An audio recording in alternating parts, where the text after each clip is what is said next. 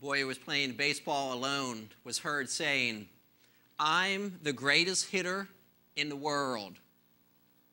Ball in hand, bat in hand, tossed up the ball, swing and a miss. Strike one. Undaunted, he said the second time, "I'm the greatest baseball player and the greatest baseball hitter who has ever lived." He tosses the ball up into the air, and he again takes a mighty swing. Strike two. He now carefully looks at his bat, and he looks at his ball. But for the third time, as he tosses the ball up into the air, he says, "I am the greatest hitter who has ever lived." And he took a strong swing. And once again, he missed. Strike three. He cried out, "Wow, strike three. I'm the greatest pitcher who has ever lived." The southern kingdom of Judah is about to experience strike three. And let me explain that to you. Turn first of all to Ezekiel chapter 22, and I'll give you a little history lesson. Solomon followed being king after his father David. We know that Solomon ruled from approximately 970 through 930 BC. He had a 40-year reign. But Solomon was not like Daddy, because Solomon got allured by strange women, and God was going to take at least part of the kingdom away from Solomon's son, and that would be Rehoboam. So when Solomon dies, Rehoboam, his son, goes and he tries to collect taxes. But the people up in the north of Israel weren't too pleased with that proposition. And they, if you will, turned against Rehoboam. So in other words, what was predicted came to pass. The kingdom was now rent in two. There would be a northern kingdom and a southern kingdom with separate kings. Up in the north, they didn't follow after God. They had a wicked king by the name of Jeroboam to begin. And he set up golden calves, if you will, up as far as Dan and down in Bethel. Why did he do that? Because the Jerusalemites, if you will, was the place that you would have worship. It was the place where all Jewish males were commanded 3 times a year to go and worship, according to Deuteronomy 16:16. So he set up a false system of worship. And in time, God said enough. And in 722 BC, he sent in the Assyrians, and they came in and devastated the northern kingdom. Now, the southern neighbors are watching, the southern kingdom of Judah, but they didn't learn any lessons. So in 605 BC, Nebuchadnezzar, recognized the name, the most powerful man on the planet at that time, came in to attack the southern kingdom of Judah. That was strike one. He came in because the southern kingdom of Judah had become idolaters. Years later, and by the way, let me just step back for 1 second. In 605 BC, that is when Daniel was taken into captivity. Okay? 597 BC, just a handful of years later, the southern kingdom is acting up again. So now Nebuchadnezzar sends his forces in a second time. By the way, that's the background for Ezekiel, because that's when he was taken into captivity. So we have 2 strikes, if you will, against the southern kingdom of Judah. And you might want to ask, what were Judah's practices? What were they doing that was so displeasing to God? Well, let me walk you through a few of these. In Ezekiel 22:3, they had committed murder, many murderers. They had committed idolatry. They worshiped foreign objects and foreign gods, Ezekiel 22:3. They dishonored their parents, Ezekiel 22:7. They disregarded the Sabbath, the day of rest. They did not regard, Ezekiel 22 and verse 8. They had gross immorality. Let me just read this to you, because if you will, when God speaks through Ezekiel, he doesn't mince his words. Chapter 22, look at verse 10 and then also verse 11 with me, please. In you, men uncover their father's nakedness. In you, they violate women who are set apart during their impurity. One commits abomination with his neighbor's wife. Another lewdly defiles his daughter-in-law. And another in you violates his sister, his father's daughter. Gross immorality, running rampant in the southern kingdom of Judah. And then you have the lap dance sisters. Come over to chapter 23 with me for just a moment, please. Ezekiel chapter 23, looking at verses 1 through 4. The word of the Lord came again to me, saying, Son of man, there were two women, the daughters of one mother. Who's the one mother? Israel. Because he's talking about the two daughters, the northern and southern kingdoms. Verse 3, they committed harlotry in Egypt. When they were in captivity, they started going after these strange gods. They committed harlotry in their youth. Their breasts were there embraced. Their virgin bosom was there pressed. Their names, Aholah, the elder, and Aholibah, her sister. They were mine. And they bore sons and daughters. As for their names, Samaria, by the way, Samaria was the capital of the northern kingdom of Israel, was Aholah. And Jerusalem, capital of the southern, see how this works, everybody? The southern part of Israel is Aholibah. So this is what you have going on in the southern kingdom. And you might say, was everybody corrupt? Well, let me just walk you through a few verses. Go back to chapter 22. Pick it up in verse 26. 22:26, it says, her priests have violated my law and profaned my holy things. Who were the priests? They were the representatives from the people, if you will, toward God. They were the ones to offer sacrifices and prayers on behalf of the people. They're corrupt. And now continue on, verse 27. Her princes, that would be the political leaders, in her midst are like wolves tearing the prey, to shed blood, to destroy people, and to get dishonest gain. Doesn't sound good, does it? Verse 28. Her prophets, those who were to speak from God to the people, plastered them with untempered mortar. In other words, they whitewashed the walls. They were doing a cover-up. And how were they doing this? Seeing false visions and divining lies for them, saying, thus says the Lord God, when the Lord had not spoken. It's pretty bad, isn't it? It gets even worse because in verse 29, the people of the land have used oppressions, committed robbery, and mistreated the poor and needy, and they wrongfully oppress the stranger. I don't know, when I read that, although we're dealing with the 6th century BC, it sounds a lot like America to me today. But now in verse 30, and this is our text for today's message, I want to tell you what God is looking for. 22:30. So I sought for a man among them who would make a wall and stand in the gap before me on behalf of the land, that I should not destroy it, but I found no one. Let's pray.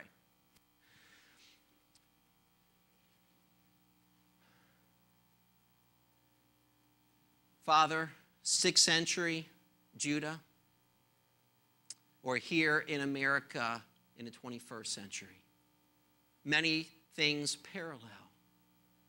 And Father, I know at times you must look down with such disgust at our nation because of the compromise in the pulpit and by the people alike. And those who name the name of Christ, Lord, are not living holy lives that are pleasing to you. So, Father, I thank you that you are seeking for a person to stand in the gap. And I pray, Father, today we would come to understand and appreciate this text. And, Lord, that we would choose to be the person who stands in the gap, reaching out to a nation, reaching out to people, reaching out on behalf of you, Lord, so judgment wouldn't come. We ask you to work in a mighty way in our midst. In Jesus' name. Judah's ungodliness parallels America. Murder, idolatry, immorality, and lack of spiritual leadership. So what is God looking for in America today? And with that, may I give you prayer point number 13. God is seeking people of intervention. Very simple. God is seeking for people of intervention. Ezekiel says in verse 30, so I sought for a man among them who would make a wall. Notice I sought. The Theological Word Book of the Old Testament gives this description of the word sought. Our root basically connotes a person's earnest seeking of something or someone which exists or is thought to exist. Its intention is that its object be found or acquired. In other words, God is searching with the hope, with the ambition that this is what he is going to find. And what is he looking for? Someone we will see after his own heart. Turn with me, first of all, to 1 Samuel chapter 13, please. 1 Samuel chapter 13. As you're turning there, Saul is now king over Israel. Saul was the man that, if you will, represented what the other nations were like. He was head and shoulders above the people. And the Israelites wanted a king so they could be like the other nations, and God gave them just what they requested. And Samuel was the prophet, and he had told Saul, because they were doing battle with the Philistines, in 7 days I'm going to come as priest and offer a sacrifice. You wait for me. Samuel comes, but Saul acts hastily and offers the sacrifice himself, which he shouldn't do, because he was a king, but he most certainly wasn't a priest. And in verse 11, this is 1 Samuel 13:11, and Samuel said, what have you done? Saul said, when I saw that the people were scattered from me, and that you did not come within the days appointed, and that the Philistines gathered together at Michmash, then I said, the Philistines will now come down on me at Gilgal, and I have not made supplication to the Lord. Therefore I felt compelled and offered a burnt offering. And notice Samuel's response. You have done foolishly. God wanted to establish Saul as king, but because of his disobedience to the word of God spoken through the prophet, he was going to be removed from being king. But what is God looking for? Verse 14. But now your kingdom shall not continue. The Lord, and everybody give me those next two words, please. What? Yes, has sought. The Lord has sought for himself a man after his own heart. I can tell you this today, everyone, that God is looking through our congregation for a man or a woman who has a heart like himself. And you might go, what does it mean to have a heart like God? Well, let me give you the answer to that. Because as Paul was later preaching to the Israelites in 1 Samuel chapter 13, this is what he says in verse 22. I have found David, the son of Jesse, a man after my own heart, but listen carefully, who will do all my will. That's it. You got it? What is God looking for? A man or a woman who will say, I'm going to understand the will of God, and that's what I'm going to do, plain and simple. That's what God is looking for. Saul was not willing to do that, but David was. So God anointed David to be king. Turn with me now to 2 Chronicles chapter 16. I just want to show you some passages to get you thinking about what God is looking for and actively looking for. 2 Chronicles chapter 16. Let me set the stage for you. Asa is the king of the south, down in Judah. The king of the north, Baasha, is attacking down south. So now Asa has a choice. I can turn to the Lord and say, God, protect us from our northern neighbors, or he could go and find some reinforcements. So you know what he did? He goes to the king of Syria, Ben-Hadad. And if you will, he hires Ben-Hadad and makes an alliance with him in order to get protection. Isn't God enough? And as you are in 2 Chronicles 16, come down to verse 7 to pick this story up. Verse 7. And at that time, Hanani, the seer is a prophet. 1 Samuel 9:9, seers were first called that name, later prophets. So he's a prophet. He came to Asa, king of Judah, and said to him, because you have relied on the king of Syria and have not relied on the Lord your God, therefore the army of the king of Syria has escaped from your hand. And then he gives him a history lesson of what he had even done himself in the past. Asa, verse 8. Were the Ethiopians and the Lubim not a huge army with very many chariots and horsemen? Yet because you relied on the Lord, he delivered them into your hand. See, in the past, when Asa got attacked, he turned to God, and what did God do? Gave him a miraculous deliverance. But what does he do this time? He goes up to his Syrian neighbors, and he thinks, our God's not big enough to help us. Verse 9, everybody, and this is a verse I hope you get etched in your mind. I hope you will look at verse 9 and have the audacity to come before God and say, I want to be that person. The person that God is seeking after to make a difference. Notice verse 9.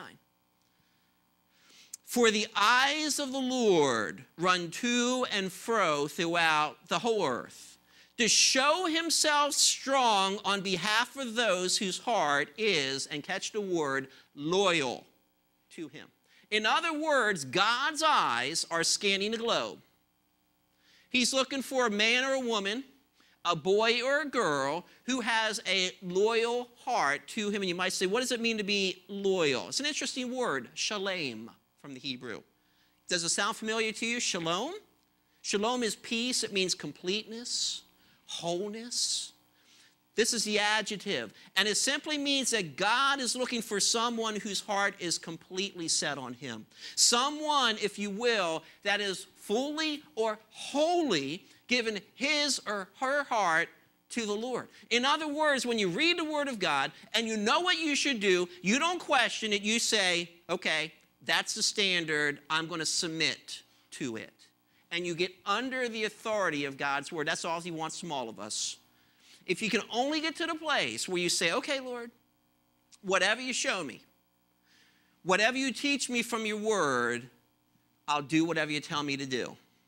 Then you become a man or a woman after God's own heart. He's looking for one loyal person. Let's continue in verse 9. See, he says to the king, in this you have done foolishly. Therefore, from now on, you shall have wars. Why? Because Asa didn't trust in the Lord completely. Verse 10. Then Asa was angry with the seer. And what do you do with the messenger when you don't like the message? You shoot him.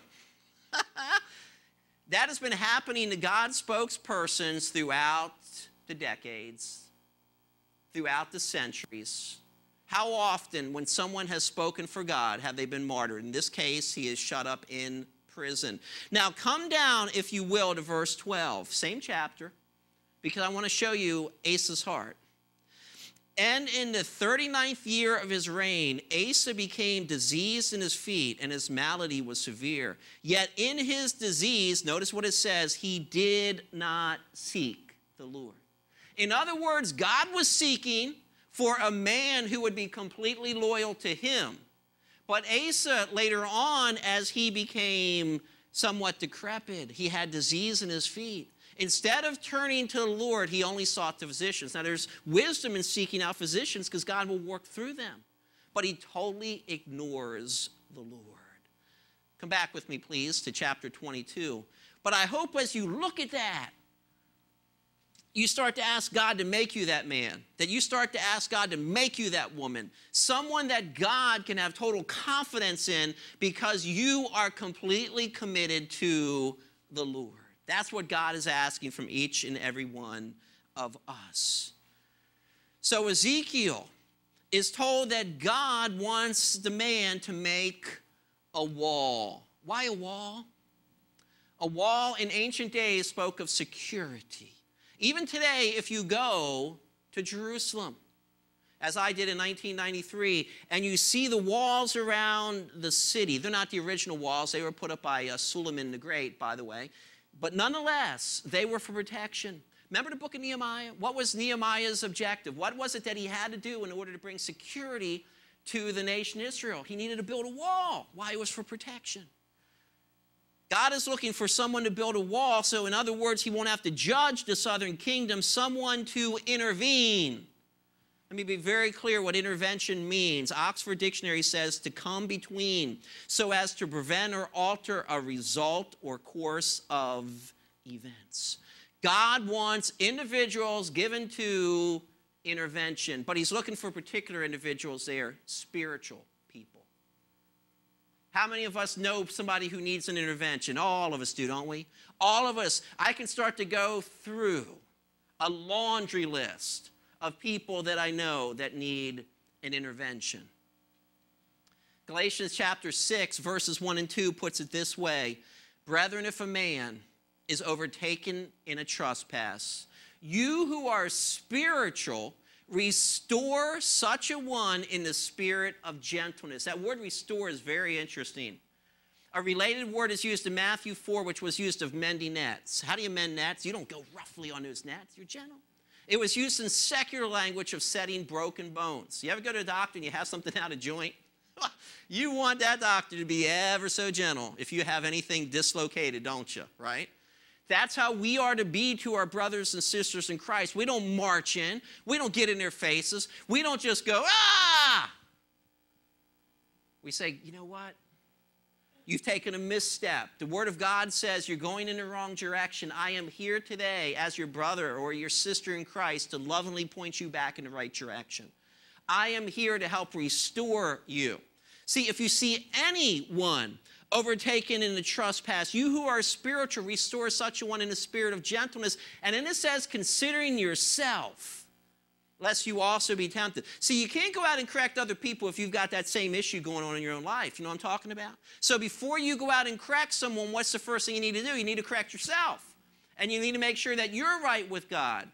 And then it tells us in Galatians 6:2 that this is how we fulfill the law of Christ. We have an obligation to one another. In other words, yes, we are our brother's keeper. Yes, we have been commissioned by the Lord himself to find those who are erring and seek to restore that person with an intervention. Not everybody wants you to step in with an intervention.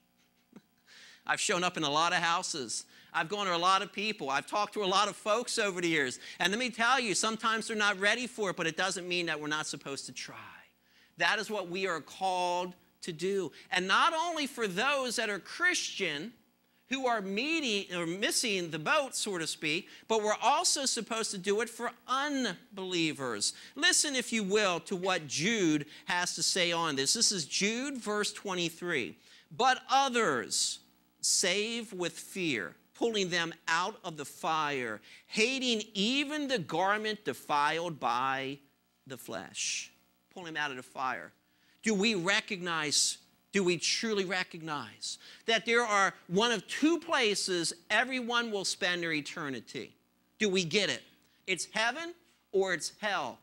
And you've heard me say it, but when you look up the Greek word Gehenna, it's used 12 times in the Greek New Testament.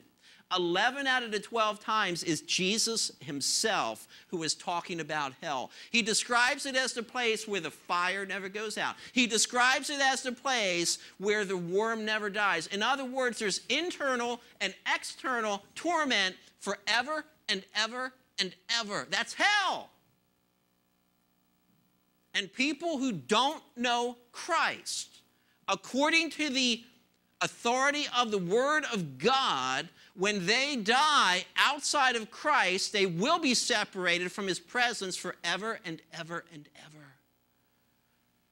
He's the way. It's only one way. He's the truth. The Bible is truth. He is the life. He came not only to give physical life, but life eternal. And I give them eternal life, he says in John chapter 10. And they shall never perish, neither shall anyone snatch them out of my hand. My Father who has given them to me is greater than all, and no one is able to snatch them out of my Father's hand. The gift of eternal life. Our mission should be like Jesus. Do you understand that Jesus was always on a search and rescue mission? In Luke chapter 19, he goes into town, and there he sees Zacchaeus. And Zacchaeus was a wee little man, and a wee little man was he, right? We all know the tune. And where's Zacchaeus? And I love the guy. Can you imagine somebody today in a two-piece suit? They know someone important is coming to town, and they just climb up the telephone pole to get a look, or climb up a tree. That's exactly what Zacchaeus did. Pretty humbling, huh? And then Jesus comes to him and says, Zacchaeus, come down, for I'm going to your house today. And then it says at the end of the text, and I love this, for the Son of Man has come to seek and to save that which was lost. If your heart's aligned with God's heart, you're always looking for the lost and seeking opportunities to bring people to Christ. That's what we should be doing. If you believe the word of God, that there is a hell, and if just for one moment, if you will, we could have the blinders taken off and think about people dangling there forever. And by the way, Luke chapter 16 gives us what that is like. Remember the rich man and Lazarus? And the rich man didn't know the Lord, and he was just whooping it up, and he lived lavishly. He had his purple, he had his fine things, and he didn't know the Lord, and he died, and he was separated from God's presence. And then there was Lazarus, poor, but who knew the Lord. And Lazarus was taken to Abraham's bosom. You go, where's that? That's Abraham's bosom. That's heaven. Because Abraham was in heaven. And do you remember what the man in torment asked? Send Lazarus, as if he's still in charge, that he may take his finger and dip it into the water and touch my tongue, for I am in torments. That word is plural in this place. You know, I was brought up, there was heaven, there was hell, and there was purgatory. I can't find purgatory anywhere in the Bible, but I can find hell all over the place because Jesus talked about it often. And then there's heaven, to be with the Lord Jesus Christ forever and ever and ever. If you believe the word of God, and I do, and every word in it, that in the beginning, God created the heavens and the earth, and he did that in 6 literal days. And on the 6th day, he created man and woman, and he put them in a garden in a perfect environment, and they were given, such a stewardship. But because man's not satisfied with seeing, Adam and Eve did what was disappointing and disrespectful to God. They broke the word of God. And they were told that in the day you sin, you shall surely die. It's death in the Hebrew, placed side by side, if you will, twice there. Why? To show that they were certainly going to die. And you go to Genesis chapter 5, and Adam lived so many years. And what happened, everybody? He died. The Bible is the only thing that gives me understanding about what's going on in this world. Because I understand sin, I understand the nature of sin, I understand it leads to death, but I also understand that there can be a rescue. And that is when Christ came to this earth. That's his intervention, to lay down his life. He didn't go to the cross to be a good moral example. You know, I was in high school. I was junior year, playing one of the best tennis players in the county. He picked me up in his Cadillac. I still had a bicycle at that time. I was really into bucks. And I remember witnessing to him after the tennis match, after he whooped me thoroughly, by the way. Really wasn't a fun day on the tennis court. And he goes, how do you know Jesus wasn't just a good man? It's a good question. It's not an option we have. Jesus Christ so very clearly claims to be God. In John 8:58, he says, before Abraham was, I am. I am is a statement of a deity. He's saying, I've always existed. And how do we know that everybody understood what he was saying? They picked up stones to kill him. And then in John chapter 10, he says, I and the Father are one. One of the same essence. They're made out of that God stuff. And what did the Jews? It says they picked up stones again to kill him. So you got 3 options with the Lord Jesus Christ. Give you 3 L's. He was a liar because he claimed to be God and he wasn't, and he was telling everybody untruths. Or he was a lunatic. He was deluded. He really believed he was God. Or he is Lord. I believe he is Lord. And there's going to come a day that every knee is going to bow and every tongue is going to confess that Jesus Christ is Lord to the glory of God. And I can tell you this, my friend, you can bow now or you can bow later when you're forced to bow. When I heard the gospel message and I understood, hey, no purgatory, heaven or hell, I want to go to heaven. I want to be with Jesus forever. I didn't understand the whole deal, but I can tell you this. I didn't want to be tormented in any flame forever and ever and ever. Jesus had intervened in order that I could be saved. Now I am sent that I might be the one, if you will, that is the extension of the Lord Jesus Christ to try to rescue people in this way. So what do we see? Number one, or prayer point number 13, God is seeking people of intervention. And then number 14 with our prayer points, God is seeking for people of intercession. Intercession. Get this, everybody. Prayer is how God works. It is. Go from Genesis to Revelation and just start to highlight all the references to prayer. I did that last year. I got a highlighter and I read Genesis through Revelation. Every reference where there was prayer made, I highlighted it. Now I'm going back through reading my Bible and I'm writing all those things down this time. Extraordinary how God operates through the realm of prayer. Because what is it that God is telling Ezekiel is looking for? For someone to stand in the gap before me on behalf of the land. Stand in the gap. That's prayer posture. Remember when Sodom and Gomorrah were going to be wiped out? Well, and I'll tell you something. Where have we gone with our country? Where have we gone? The very things, you know, even thinking of the name Sodom, sodomy, in a state emphasizing gay marriage. In a country, you know, the Boy Scouts made the stand against homosexuality, that they didn't want their leaders being professed homosexuals. And our own president says, no, that's not right. I'm going, what is going on? God in the beginning created them male and female. And God forbid that pope, priest, president stand up and say what God has said is true isn't true any longer, or it doesn't apply to us. I don't get it. I'm telling you, I don't get it. But here you've got Abraham. And let me just tell you all something. I'm just telling you as it is. I don't care if you're white. I don't care if you're black. I don't care if you're Hispanic. I don't care if you're Asian. It doesn't matter. There's not all these races. There's one race. That's right, the human race. We all come from one blood, is what I'm told in Acts chapter 17, one blood. We all come from Adam and Eve. So therefore, truly, we are one people.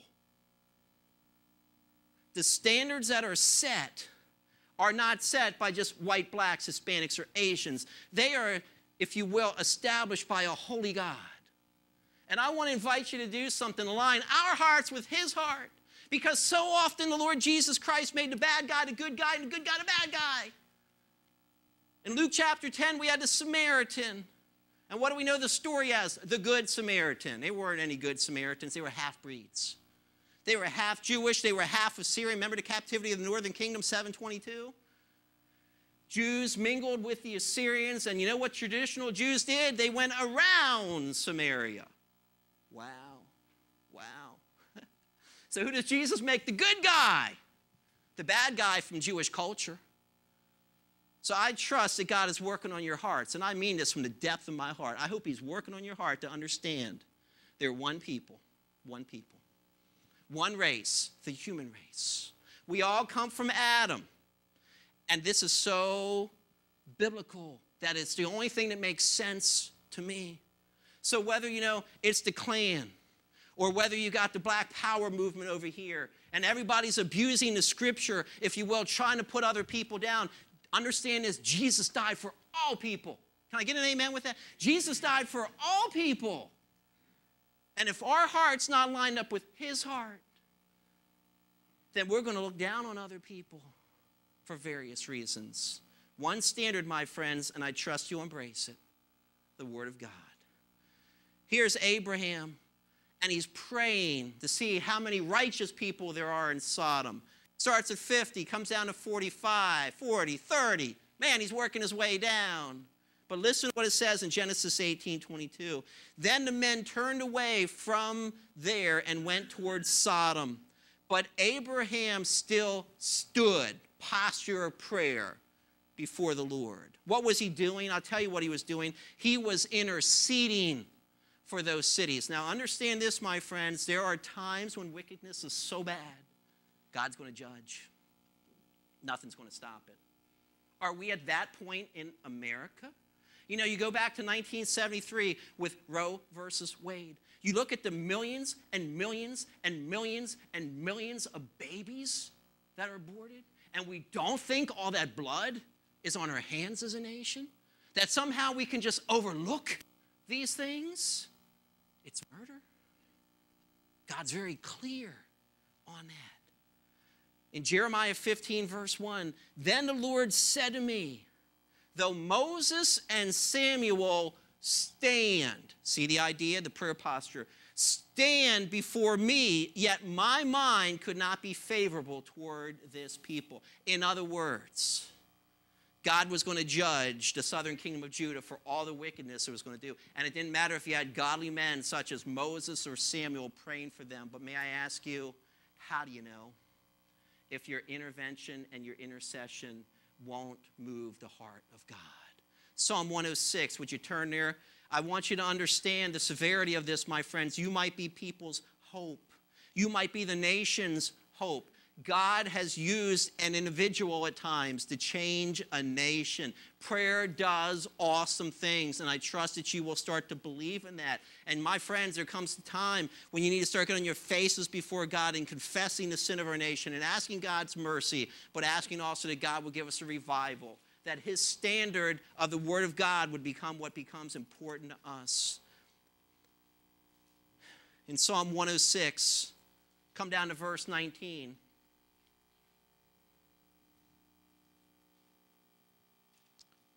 The psalmist is given a little history lesson. He says they made a calf at Horeb. Remember on Mount Sinai? Moses is up getting the law, and what are the people doing down below? You're all adults. They were having an orgy. Wow. They're having an orgy. And they worshiped the molten image. What a slap in God's face. God had delivered them supernaturally out of Egypt, and now what are they doing? They're worshiping a stupid golden calf. That's what's going on.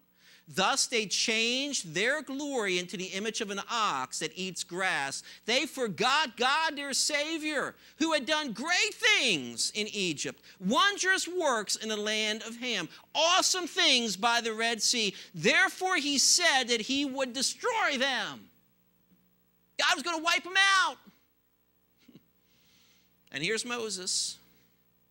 When God said that he was going to wipe them out, had not Moses, his chosen one, did what, everybody? Give me that word, stood before him in the breach.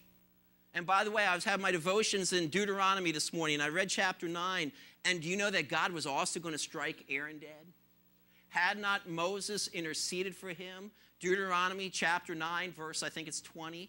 That God was so angry because Aaron had made that golden calf. When Moses was up on the mount, that God was going to strike him dead. And what did Moses do? He prayed for Aaron, and God spared his life. You know, and I'm looking, and I'm going, someone to stand in the gap. We have too many people standing in the cesspool, encouraging Christians to join them, instead of having Christians standing in the gap, saying, you know what, you need to come out of that lifestyle. Anybody know what I'm talking about? See it all the time. We got somebody hanging out and going, hey, you know, hey girl, hey guy, come hang out with us. Let's go do something really corrupt together. And if there's a group of us, we'll feel ever so better. And if you're righteous, we want to change you because you make all of us feel kind of tainted, kind of soiled. So why don't you come join us? But what we need to be seeing are those men and women, those young men and women saying, you know what, I'm heading out to Bible study. Why don't you come with me there? I'm going and spend some time in prayer and just hanging out with my Christian friends, doing Christian kind of things. Why don't you come with me there? Who is standing in the gap for them? Can I tell you all something? I mean this. It doesn't take much to be cheap. It doesn't take much to defile yourself.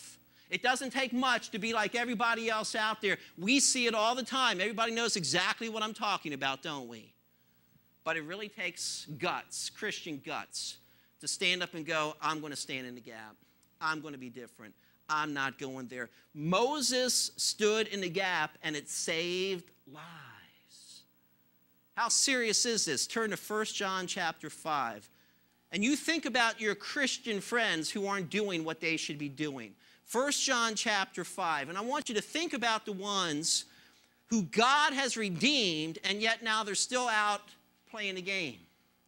They're still out doing those things, and they know exactly what they're doing is wrong. They know the fornication. They know the adultery is not God's standard, but yet they're playing the game.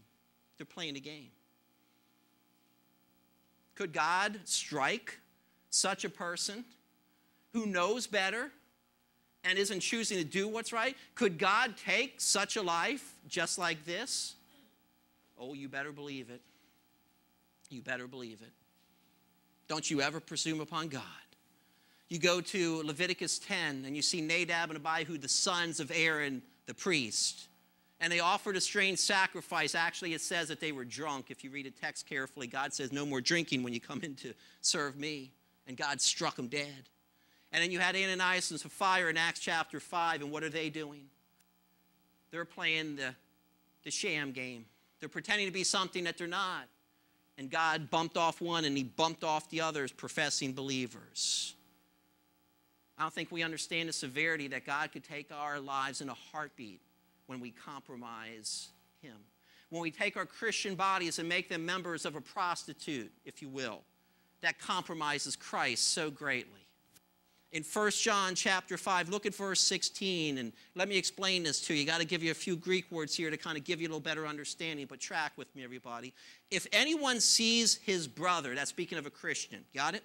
If anyone sees his brother sinning a sin which does not lead to death. Now you might go, okay, how do I know it doesn't lead to death? And I'll give you the answer. He's still alive, or she's still alive. If that sin leads to death, you'll know it. You know why? You'll be at their funeral probably in 3 days. If you see a brother sinning a sin which is not leading to death, in other words, God hasn't chosen to take their life yet. Notice the next few words, he will ask. That's the Greek verb aiteo. It's used of a petitioner, if you will, coming to someone greater than himself or herself. In other words, it's a lesser coming to a greater. So, here you are. You know certain Christians are right now off the hook. You know what they're doing. You know their activity. And you understand because Christ had claimed them that they are in danger that God could take him or her home at a moment. I saw this early on. I was 18. I knew a Christian man. He was Christian. I know he was Christian. Got engaged in a relationship he should not have been in. The relationship went south, and he went and he blew his brains out. People go, well, you know, suicide, the unpardonable sin. It's not the unpardonable sin. It's not what the Bible says in Matthew chapter 12. God will take people home. I've preached funerals that way. It's hard to get up and preach when someone is 18 or 20 and they were out on a drinking binge and they came to a highway and maybe didn't stop for that stop sign or didn't slow down enough or whatever and is dead. Tell you something, it's no fun preaching a funeral like that. The sin leading to death. Well, let's continue here. And he will give life for those who commit sin, not leading to death. Why? Because you've interceded and God's changing that person. There is sin leading to death. And I do not say that he should, and notice the next word, pray about that. First of all, how do you know that sin led to death? I'll tell you how that person's dead. What does it mean there that you should not pray? That's a different Greek verb here. It's erotao. And this verb means that you don't come to God as an equal with God and say, why did you do it? See, once God does it and he says that person needs to come home, then we're not in a position to question God because God always knows what's best. What's the implication? What's God looking for? I'll tell you what he's looking for. People with holy lives that are willing to intervene and willing to intercede. I wonder how many Christians are still alive today because someone has prayed for them even when they've been knuckleheads, even when they've been out fornicating, even when they've been out committing adultery, even when they've been lying, cheating, and stealing. And you have some Christian like Abraham, if you will, praying for Lot when Lot was playing the knucklehead, and yet God spared his life. I wonder how many are still alive because God has honored the prayer of the person who has come as an intercessor. And now let me give you the sad news as we wrap up our passage in Ezekiel 22 and verse 30. God was seeking for a man to stand in a gap for them that I should not destroy it. Catch the words, but I found no one. Is that heartbreaking? Should be. You know what? Strike 3 occurred on the southern kingdom of Judah. And in 586 BC, Nebuchadnezzar came in with a great force, devastated, razed Jerusalem, destroyed the temple. Read the book of Lamentations and you understand what God did to Jerusalem. That was strike 3 for them. So what does God want of us? I'll tell you what he wants. Number one, if you don't know Jesus Christ as your Savior, if you've been playing the game, pretending that you're a Christian, but it's only in name only. The word Christian really means a little Christ. It's someone who truly understands who Jesus Christ is. He wasn't just a moral man. He is the Son of God. He is the one that laid his life down and he took your sin upon himself at the cross. And if you're sitting there and you're real honest with yourself and the Spirit of God is bringing you conviction, you know how much of a sinner you are. You know what you've done. I know what I've done. And how much better does God know it? May I encourage you to stop playing the game and go, yeah, I'm a Christian. When you know in your heart of hearts you haven't believed in Christ. Jesus says in Matthew chapter 7, there's going to come a day I'm going to say, I never knew you. Depart from me, you worker of iniquity. Don't play the name only game. A child of God is one who understands fully who Jesus is. Jesus is God who died for the sin of the world. He took your sin and my sin upon the cross. Why? He became our substitute. Think of it, my dear friend. Christ died for your sin. He had never done anything wrong.